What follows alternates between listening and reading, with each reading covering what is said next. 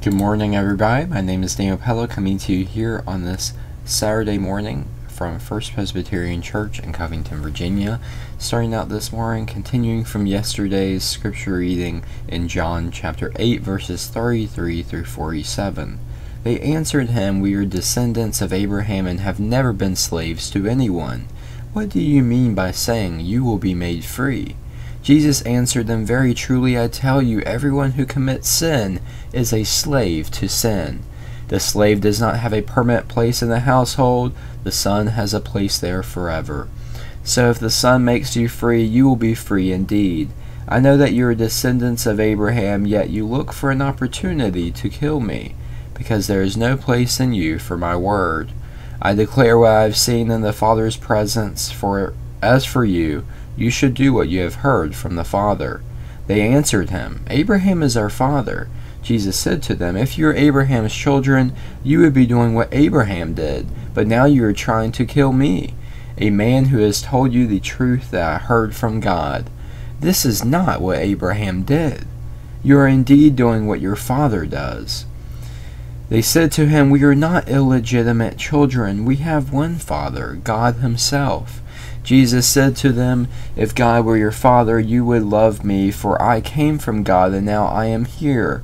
I did not come on my own, but He sent me. Why do you not understand what I say? It is because you cannot accept my word. You are from your father, the devil, and you choose to do your father's desires. He was a murderer from the beginning and does not stand in the truth, because there is no truth in him. When he lies, he speaks according to his own nature, for he is a liar and the father of lies. But because I tell the truth, you do not believe me. Which of you convicts me of sin? If I tell the truth, why do you not believe me? Whoever is from God hears the words of God. The reason you do not hear them is that you are not from God." That is our scripture reading for today. And if you will, please join me in a time together again in prayer. Let us now pray together.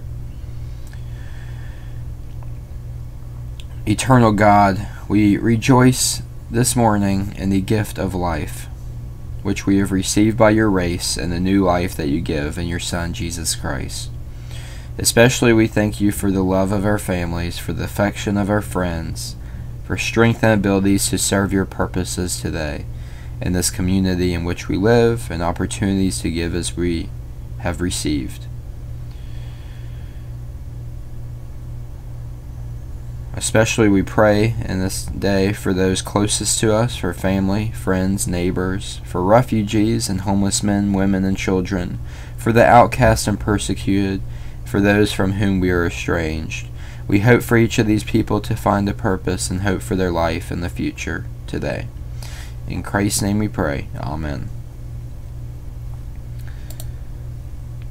Thank you all for joining me here this morning. Hope to see you here tomorrow at 8 a.m. and I hope you all have a great day today.